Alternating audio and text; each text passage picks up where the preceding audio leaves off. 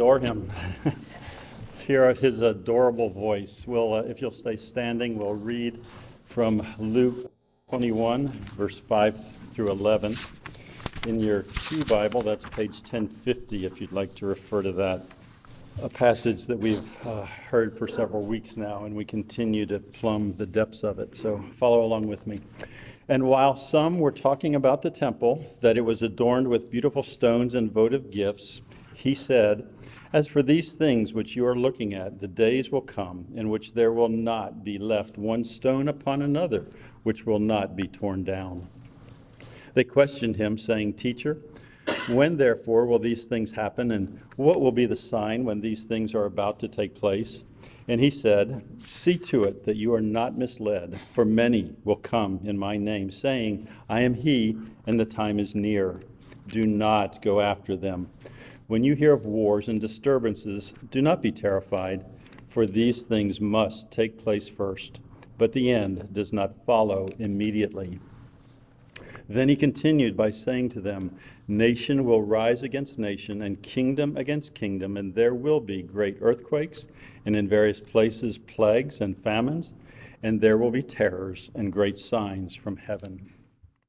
Well, this morning we are in Luke chapter 21 once again. No surprise there. We are going verse by verse through the book of Luke. And we find ourselves in the section where Jesus tells us about his own second coming. And he tells us specifically some events that precede that coming. He calls them birth pangs in Mark's account, and in Matthew's account that term is not used in Luke's account. But these are birth pangs that are going to precede the culmination of when he comes again to the world. That is our hope. That is our hope. A lot of people trying to figure out why we're here and what is the purpose of life and where is life headed. A lot of people, philosophers, have been trying to figure that out for a long time. People ask that question all the time. Why are we here? Why are we on this planet? And what is the meaning of life even? And you've heard some of the views that people have. Everything in history is just cyclical. It's just repeat. These things happen, they happen again and again and again and again. History just keeps repeating itself, but it goes nowhere. That's all it is. A continuation of repeated events going nowhere. You read Ecclesiastes? Ecclesiastes, that's the cynical mind right there in Ecclesiastes.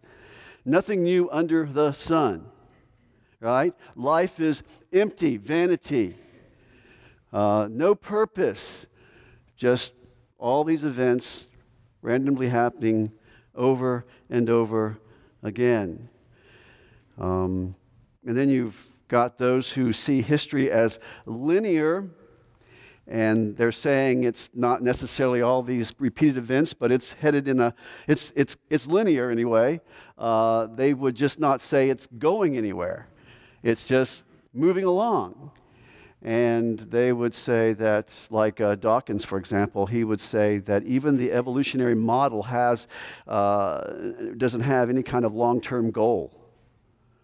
It's just cruelty, really, to be here and be going nowhere and have no reason for even being here. And that's why the second coming is so exciting, because it tells us the biblical view of history, that God in eternity past began story. History is his story. He wrote the story. He created the story. And he is bringing the story to pass and carrying it out. It had a clear beginning. It has a clear ending. And it's going to culminate in the revelation of Christ's return. Because we are significant in the universe. We're not the most significant beings in the universe, but we are significant. We were created by God, and there is certainly a plan. And the central figure of everything is Christ, and he came the first time in humility. He came the first time to die for the sins of his people,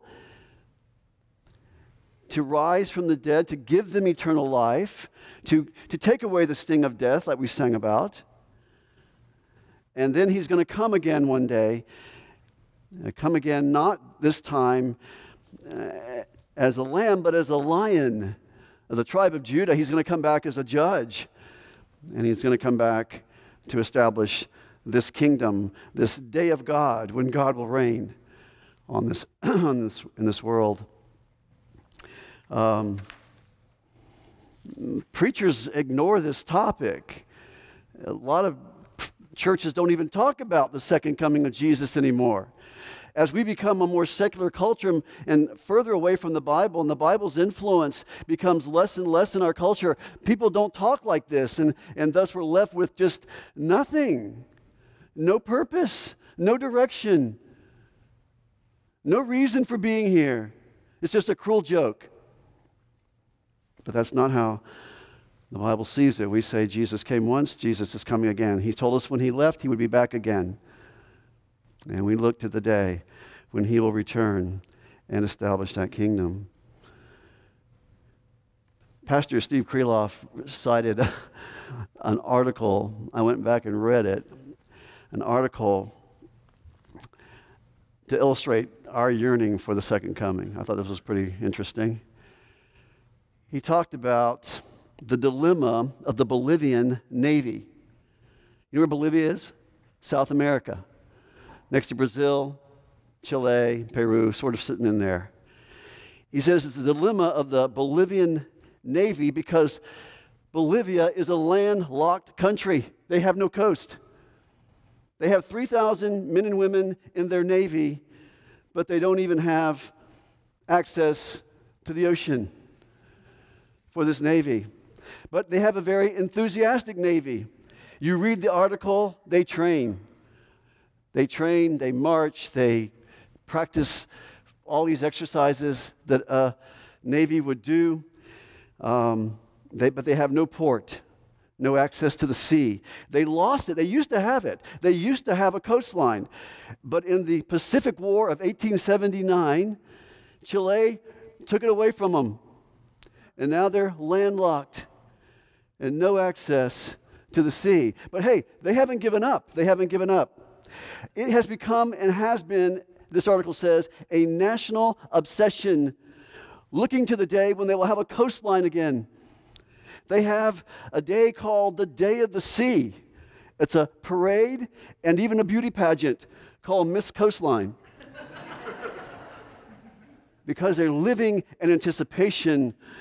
People even have visions of a Bolivian coastline.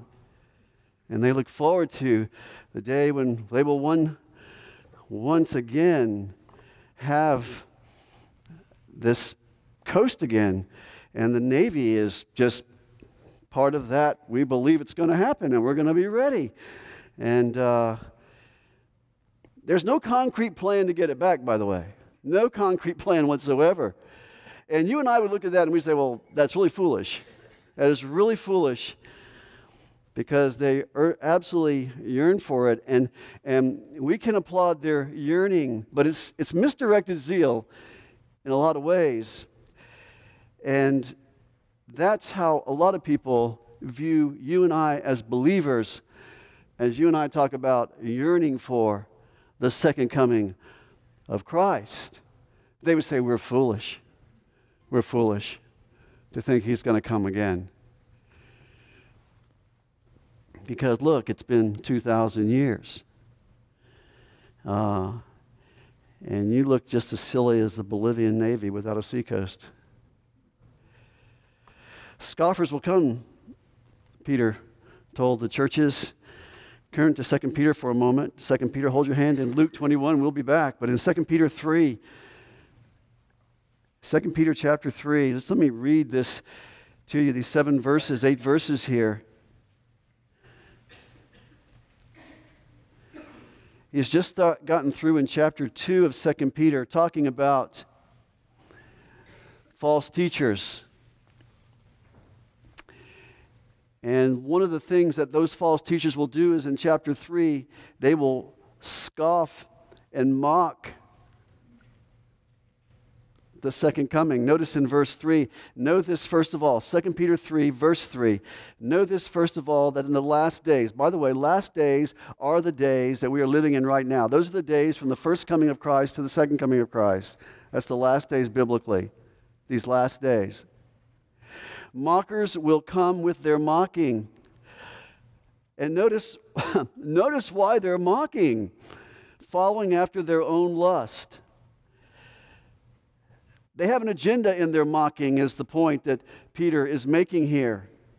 Because you see, they want to live any way they can. They want to. And so they mock and ridicule this idea that Jesus is going to come back, because they recognize that inherent in the doctrine of a second coming, there is divine judgment. That it's going to be the Lion of the tribe of Judah that comes, not a lamb the next time. They choose their own lust, and they don't want any accountability. They don't want any doctrine of hell or judgment of God or wrath of God. They take all that out of their sermons because they want to just live and be accountable to no one. And no one, especially God. So what you do to get rid of that is you just deny it. You mock it. Even though 2 Thessalonians chapter 1 says, when the Lord is revealed from heaven with his mighty angels in flaming fire, he will deal out retribution to those who do not know God and to those who do not obey the gospel of our Lord Jesus Christ. These will pay the penalty of eternal destruction away from the presence of the Lord and the glory of his power. So the way they deal with this, these mockers deal with this, or deal with the second coming, is they mock it, deny it, say it will not happen, because they want to follow their own lust. Verse 4 back in 2 Peter, they say, where is the promise of his coming? For ever since the fathers fell asleep, all continues just as it was from the beginning of creation. See, their line of reasoning is, things have always been the way they are, and they never will change from the beginning. God has never broken into the world and done something supernatural before. Everything's uniform. It's always been the way it is, and God has never broken into history before. Life just goes on. And what Peter is going to show, their line of reasoning is faulty. He says, when they maintain this position, it escapes their notice, verse 5, that the heavens existed long ago and the earth was formed out of water and by water, and through which the world at that time was destroyed, being flooded with water. So he cites two things from the Old Testament, two events from the Old Testament where God intervened, where God did something supernatural in the world. He created the world, says in verse 5. In verse 6, he destroyed the world in a flood and judgment. He's judged the world before. Point is, he will judge it again. So Peter cites those supernatural events when God did enter the world. Verse 7, but by his word the present heavens and earth are being reserved for fire. Sounds just like the Olivet Discourse. Sounds just like the book of Revelation. Very consistent message in the Bible regarding the events surrounding the second coming of Christ. But by the word, the present heavens and earth are being reserved for fire, kept for the day of judgment and destruction of ungodly men. But do not let this one fact escape your notice, beloved, that with the Lord 1 day is like 1,000 years, and 1,000 years like 1 day. His point in saying that is that time is meaningless to God. It's not, you can't put God on a timetable. You and I live in time. But God is not on that kind of timetable. He's an eternal, infinite God. But he's not slow about his promise. He hasn't forgotten about his promise, verse 9 says, as some count slowness, but is patient towards you, not wishing for any to perish. There are still the elect who need to come to Christ out there. He is patient in bringing them into his kingdom. Everybody that he's chosen before the foundation of the world to be in his kingdom, have not come to him yet. He wants them to come to repentance. In verse 10, and I want you to notice that word day of the Lord in verse 10. He calls this the day of the Lord, this judgment by fire on the world, the second coming of Christ. He calls it the day of the Lord. Will come like a thief, in which the heavens will pass away with a roar, and the elements will be destroyed with intense heat, and the earth and its works will be burned up.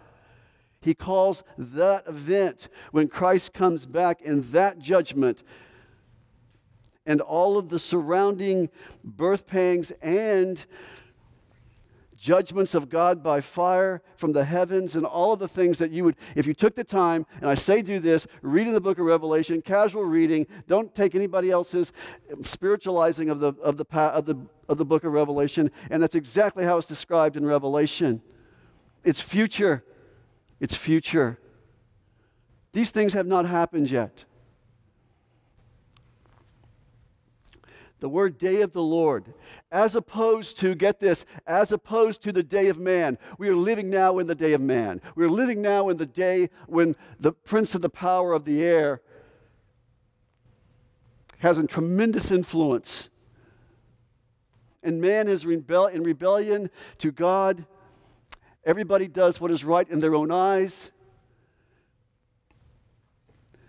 One day it will be the day of God, the day of the Lord. The day of the Lord, when he will come and have his day.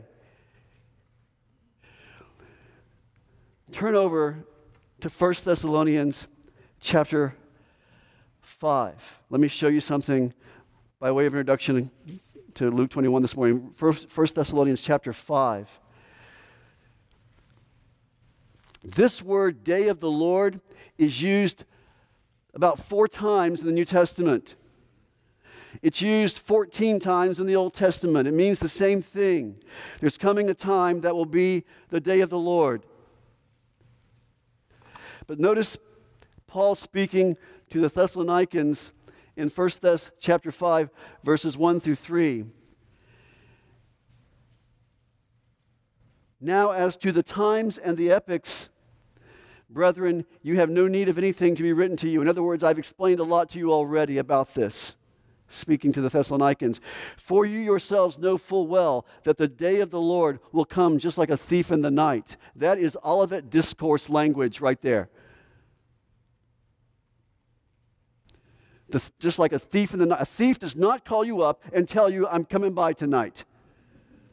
You don't know. While people are saying peace and safety, and that's exactly what false teachers do, by the way. Peace when there is no peace. God is not a God of judgment. God is not a God of, there's no hell. You know what makes the gospel really good news? Is because the wrath of God is so absolutely horrible. That's why the gospel is such good news. And you've always got to tell people the wrath of God that awaits them if they reject Christ and die in their sin. It is a horrible, horrible consequences for sin. And the only way the gospel is good news is, the only reason the gospel is the gospel, which means good news, is because hell is so horrible. And I want to be delivered from that wrath to come. The ungodly, those who reject Christ, will face the wrath of God. There's eternal life and there's eternal hell. If it's eternal life, then it's eternal hell.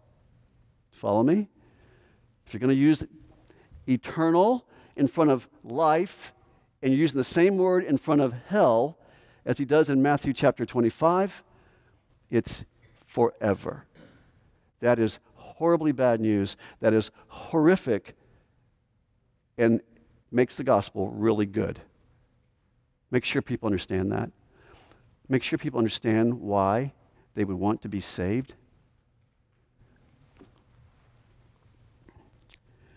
Let me read to you some Old Testament passages that use day of the Lord. Listen to these. Isaiah 13:6. Wail, for the day of the Lord is near. It will come as destruction from the Almighty. Notice, this is coming from the Almighty. This is a supernatural act of God on the world. Folks, there are already judgments built into life. What you sow, you reap, right? You do something bad, you're going to reap consequences. That's built into life. There are horrible storms and horrible earthquakes and horrible things like that in life. These are just living in a fallen world. Those are built into nature, to the natural world. God is sovereign over all of them. He's designed the world like that. But I would not say that's supernatural. That's just natural. God's designed it that way. But what I'm talking about here is a supernatural intervention into the world when God comes in judgment on the day of the Lord. Let me read to you another one. Isaiah 13:9. Behold, the day of the Lord is coming. Listen, cruel, with fury and burning anger, to make the land a desolation, and he'll exterminate its sinners from it. Jeremiah 46:10, for the day belongs to the Lord God of hosts, a day of vengeance, so as to avenge himself on his foes, and the sword will devour and be satiated and drink its fill of their blood and slaughter. Joel 1:15, alas, for the day of the Lord is near, and it will come as destruction from the Almighty. Joel 2:11, the Lord utters his voice before his army. Surely his camp is very great, for strong is he who carries out his word. The day of the Lord is indeed great and very awesome. Who can endure it? Joel 2:31, the sun will be turned into darkness and the moon into blood before the great and awesome day of the Lord comes. Zephaniah 1:14, near is the great day of the Lord, near and coming very quickly. Listen, the day of the Lord, in it the warrior cries out bitterly. It's a day of wrath, a day of trouble and distress, a day of destruction and desolation, of darkness and gloom. Listen, the Bible is consistent. I'm reading that same stuff in the Olivet Discourse. I'm reading the same stuff in the book of Revelation. We just saw it in 1 Thessalonians chapter 5. This day of the Lord, a time when God will pour out his wrath on the earth. And I told you last time, I believe Revelation 6 through 19 is that event. That event. The day of the Lord. And it's all future. And it all parallels the Old Testament. It all parallels the Olivet Discourse. Because in that Revelation 6 through 19, you have birth pangs until you get to chapter 19 when Christ comes back. The same structure of the Olivet Discourse. All these events, wars and false teachers and persecutions and all these things. And he comes back. That's a teaching of the Scripture. So in Luke 21, that's what Jesus is doing. We're looking at some of those birth pangs that precede his second coming. I believe this is day of the Lord stuff. I'm reading to you. I'm teaching you. Right now, I don't believe it's the day of the Lord. I'll explain that to you in just a moment, because certain events haven't happened, but birth pangs are like that. It gets worse and worse and worse and worse until the event. They get more intense until the event. And that's what I call birth pangs. We have wars now. We have earthquakes now. We have false teachers now, but it's going to get worse and worse and worse and worse. If anything, Luke 21 is telling us the world is not going to get better. It's going to get worse. It's going to get worse. It's terrifying. It is terrifying. But I believe our hard hearts need to be terrified. I'm not talking to Christians, but to unbelievers. Terrified. So that you will fear God and turn to the only one that can protect you from the day of wrath, and that is the Lord Jesus Christ. People aren't terrified because it's not talked about, because they've mock it, because they excuse it by their own lust, because they denied it. I want to tell you something. If there's no day of the Lord, if there's no wrath of God, we don't need Jesus on a cross. We don't need a gospel. You don't even need to be here this morning. If there's no wrath of God. Because salvation is about being rescued from the wrath of God.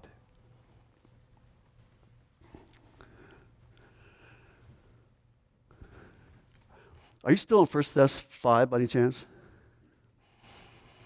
Were you ever in 1 Thess 5? Because I want to say something here that I don't have time to explain this morning. I'm going to say it, and in a few weeks from now, I'll try to explain it to you a little more depth. But it is my view that Christians will not go through the day of the Lord. If you are in the church of Jesus Christ, when the day of the Lord begins, if you are in the church of Jesus Christ and you belong to Him, you will not go through the terrible events of Revelation 6 through 19. I say that because in the previous verses to 1 Thess 5, Paul tells the Thessalonians about a snatching away of the church, about a snatching away of those who are believers, prior to chapter 5 that talks about the day of the Lord. It's called the rapture of the church. The rapture of the church. And I'm going to show you in a couple weeks, or when I get to this, the rapture of the church is different than the second coming. The rapture of the church does not have judgment associated with it at all. No judgment associated with the rapture of the church. No Jesus coming back to earth and establishing a kingdom in the rapture of the church. That is an event that precedes the pouring out of God's wrath on the earth. Well, I whet your appetite for that one. Because, quite frankly, as a Christian, I believe in the imminent return of Christ. And I believe the rapture is imminent. I don't have any signs for that. I do have signs and birth pangs for the second coming of Christ. Well, that's not what we're talking about. Go to Luke 21. Luke chapter 21. We started talking about these birth pangs last week, and the first one we talked about, and this is Jesus he's answering their questions. What signs?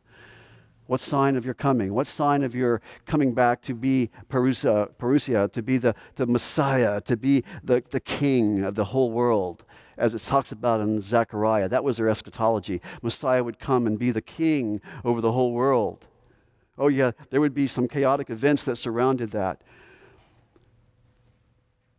But they're thinking, here, let's do it now. And what's going to be the sign of your unveiling, your revealing yourself as that king? They didn't know about a second coming. They didn't know about that. Just thought it was one coming, first coming. So anyway, he says there's going to be false teachers, false messiahs. People are going to be misled. We saw that from verse 8 last week. That's one of the birth pangs. We see that today. It's going to get worse in those times, especially when people are trying to explain what's going on. People are going to be asking questions and looking for answers. And false messiahs will rise up, just as they do today. And we talked about some of those last time. It will rise up. And people will be led astray. If you don't know God's word, you are prone to be led astray. You can be easily led astray. Even Christian radio can lead you astray. So much interesting doctrines on Christian radio.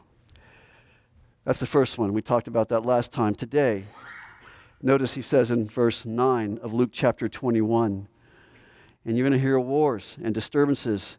Do not be terrified, for these things must take place first, but the end does not follow immediately. So there's going to be wars and there's going to be disturbances. Let's take the wars. And he says, don't be terrified. It's a very terrifying world we live in. It's easy to be terrified, isn't it? It's very easy to be terrified. All the different wars and all the different disturbances happening around the world. Wars, verse 10 is further explained a little bit. Verse 10, then he continued by saying to them, nation will rise against nation and kingdom against kingdom. And I would tell you this, that is just dominating the news all the time, right? Some nation attacking another nation, wars everywhere. The whole of human history has been war, civil wars, ethnic wars, border wars, genocide, world wars. That is the history of mankind, wars. When there's peace, it's just because everybody's reloading, right? Yeah, it is. Just they're reloading. Steve Lawson says something humorous. He said a World War I general was saying to his superior, he said, this is really a funny war. Muslims will not fight on Friday. Jews will not fight on Saturday. Christians will not fight on Sunday. His superior said, we'll find people that will not fight the other days and we'll solve world peace. That's a good statement. That's wars. One commentator compiled the following. Listen to this. Before the time of Jesus Christ, historians recorded about 75 significant wars. That's before the time of Jesus. 75 significant wars. Now, he's not talking about just conflicts and rebellions and small clashes and things like that. You know, they go on every day. But just significant wars, only 75 or 70. He says, that was before Christ. In the 1,000 years after Christ, 50 wars of significance. 50 wars in 1,000 years. In the next 500 years, 100 wars. In the next 300 years, 250 wars. In the last 200 years, 500 wars. 20 wars in the last 6 or 7 years. 20 to 25 wars. You get the picture. Escalating, escalating, escalating, escalating, escalating. Birth pangs growing and getting more and more intense. That's what Jesus is saying.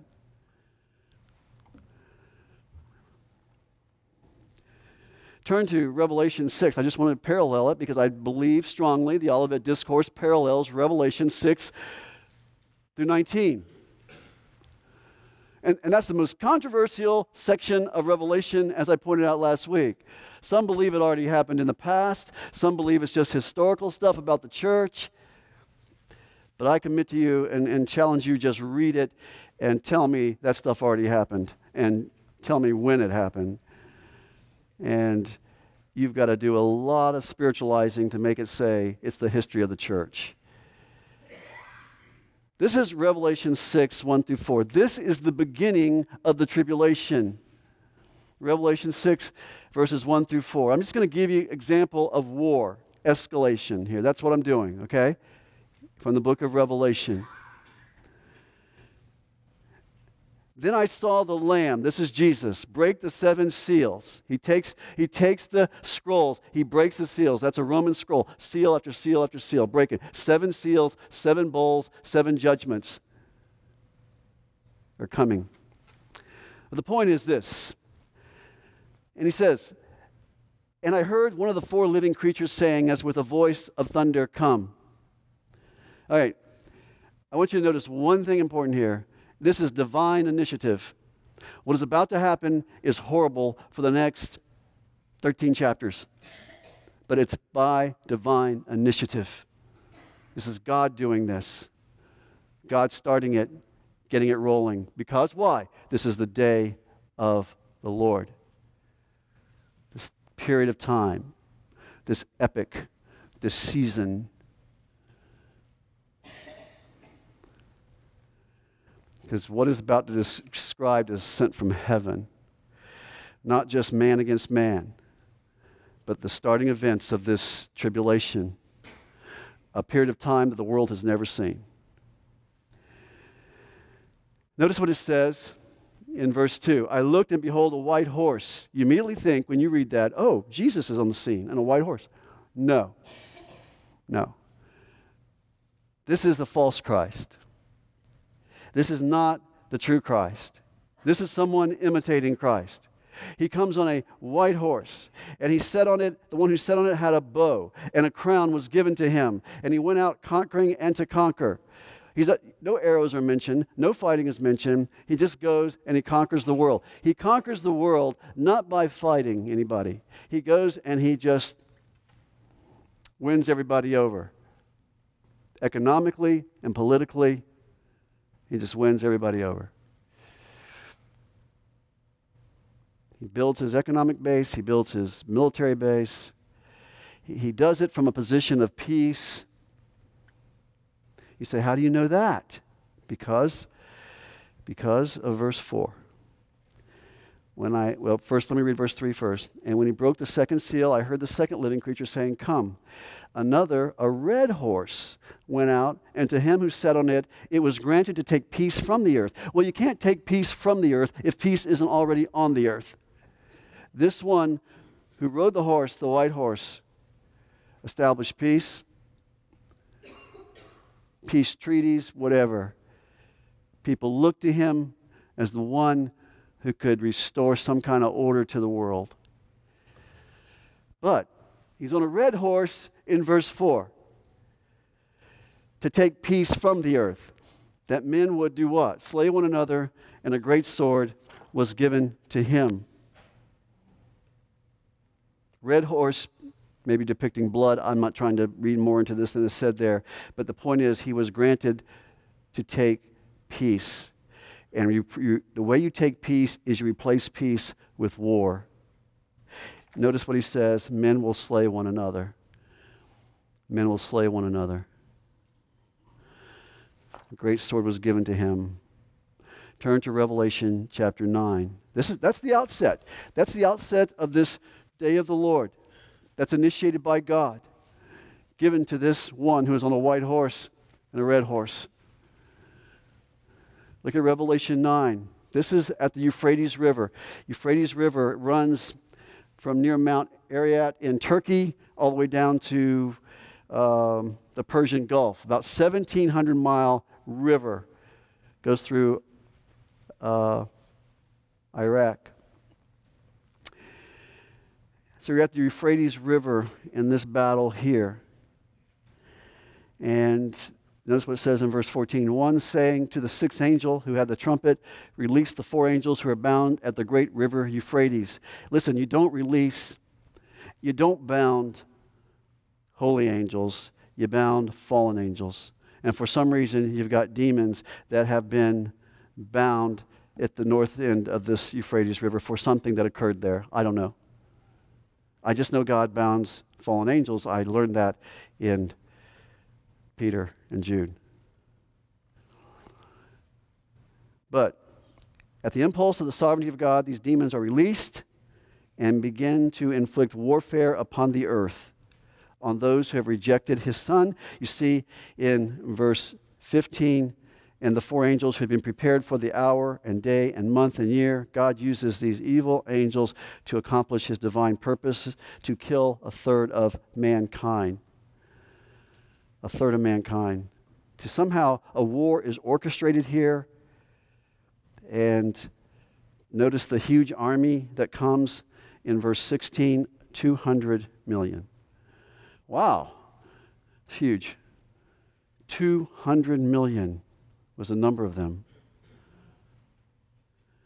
And what's going to happen now, that river is going to be dried up, the Euphrates River is going to be dried up to make a natural highway for this army of 200 million to come further into the Middle East and to go 60 miles north of Jerusalem. Okay, let me show you that. Go to Revelation chapter 16.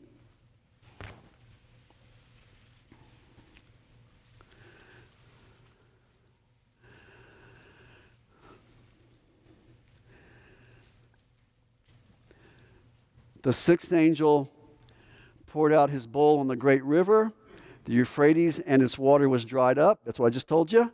Making a natural highway so that the kings from the east could march across it. You can look at a map. I'm not going to speculate on who the enemies are, but you've got a lot of the Arab world in this, kings of the east. You've got countries all the way to the Pacific Ocean to the east, but they're all going to come crossing the Euphrates River, and they're going to end up 60 miles north of Jerusalem. Verse 13 says, and I saw coming out of the mouth of the dragon. Are you all in Revelation 16? Yeah. And I saw coming out of the mouth of the dragon and out of the mouth of the beast and out of the mouth of the false prophet 3 unclean spirits like frogs, for the spirits are of demons performing signs which go out of the kings of to the kings of the whole world to gather them together for the war of the great day of God the Almighty. God is setting up this war so that God can conquer these kings, because that's what he's going to do. Verse 16, and they gathered them together to the place which in Hebrew is called Armageddon, Mount Mageddon. We call it Armageddon. It's synonymous with the great battle that's going to take place there one day, 60 miles north of Jerusalem. I've been there, and looking at that valley, it's a flat region surrounded by far-off mountains like a huge Colosseum with the mountains all around it. In the middle is going to be where that battle is going to take place one day. It's called Armageddon, 60 miles north of Jerusalem. Napoleon said it's the most natural battlefield he ever saw. Go to Revelation 19. Here's it. Can you see what's even happening in the world today? I don't base my theology on newspaper headlines, okay? I'm not trying to do that. And I tell you, don't do that. But you know that every time somebody hiccups in the Middle East, the stock market goes down, right? There is so much unsettledness in that part of the world. Imagine when somebody actually does this stuff that everybody's fearing they're going to do. So it happens on a small scale all the time. Missiles and back and forth in Revelation 19. Now this is where you come to the second coming of Christ. And it's interesting how 19 starts. And after these things, after the period of time called the tribulation, I believe it's 7 years long, that period of time, this is what happens. And it happens at this battle of Armageddon. Notice in Revelation 19:11, and I saw heaven open, and behold, a white horse. Revelation 19:11. And he who sat on it is called faithful and true, and in righteousness he judges and wages war. His eyes are a flame of fire, and on his head are many diadems, and he has a name written on him which no one knows except himself. He is clothed with a robe dipped in blood, and his name is called the Word of God. This is the culmination of this age. We have this age now, and we have an age to come. Verse 14, the armies which are in heaven, clothed in fine linen, they come with him. Verse 15, from his mouth comes a sharp sword, so that with it he may strike down the nations, and he will rule them with a rod of iron, and he treads the winepress of the fierce wrath of God the Almighty. And on his robe and on his thigh he has a name written, King of Kings and Lord of Lords. And then I saw an angel standing in the sun, and he cried out with a loud voice, saying, to all the birds, listen, to all the birds which fly in mid-heaven, come and assemble for supper, so that you may eat the flesh of the kings and the flesh of the commanders and the flesh of the mighty men and the flesh of the horses and of those who sit on them and the flesh of all men, both free men and slaves, small and great. John MacArthur says that the largest bird migration in the world is in Israel.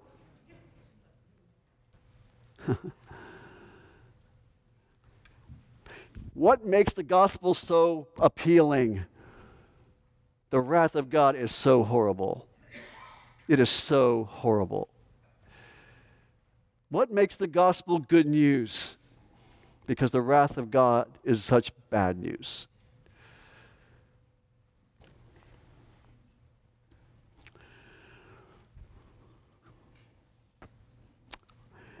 And then he says in verse 19, I saw the beast and the kings of the earth and their armies assembled to make war against him who sat on the horse and against his army. And the beast was seized, and the false prophet. These I read to you last week. The beast, I believe, is the Antichrist. I believe the other beast is the false prophet who's going to rise on that time. The false prophet is going to point everyone to the false religion of the beast, the Antichrist. Remember I told you last week we were talking about false messiahs? It's going to increase. Well, this is the ultimate false messiah. This is the ultimate Antichrist. We've had a lot of Antichrist throughout history, but this is the ultimate one.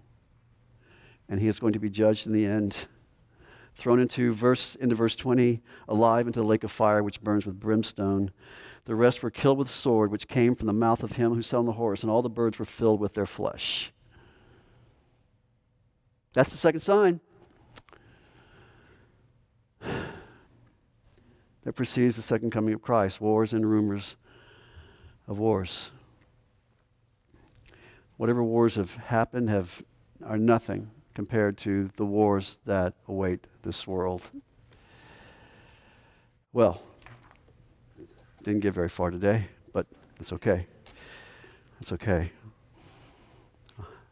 We'll look at the disturbances next week. This is just fun stuff, right? You can hardly wait to get here. Famines, earthquakes, disturbances, wild beasts. Just great sermon topics. I tell you what. That's the reason the gospel is such good news.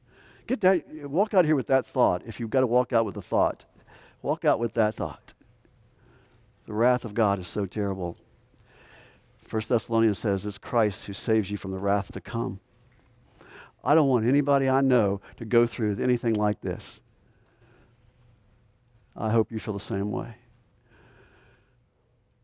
God, use us as messengers of your good news. Use us as ambassadors for Christ, because he is the only shield. We sang it. I love the songs we sang today. He is our shield. He is our refuge. Some of the verses we looked at earlier. He is our refuge. He's our shield and our refuge from the wrath of God, a just and holy God. The reason God will pour his wrath out on you is because you are a sinner, and so am I. And unless I put my faith and trust in my sin bearer, Jesus Christ, the one who took my sin on himself in my place, I will have to pay for my own sin. So, trust Jesus. Hang on. He came to rescue. He came on a rescue mission to rescue us from the impending wrath of God. He came to save us from God. Father, thank you for our time this morning. Thank you for your word. Thank you for your truth. Just love you and praise you for your goodness, your word, the power of your word that just penetrates our hearts. We love you in Christ's name. Amen.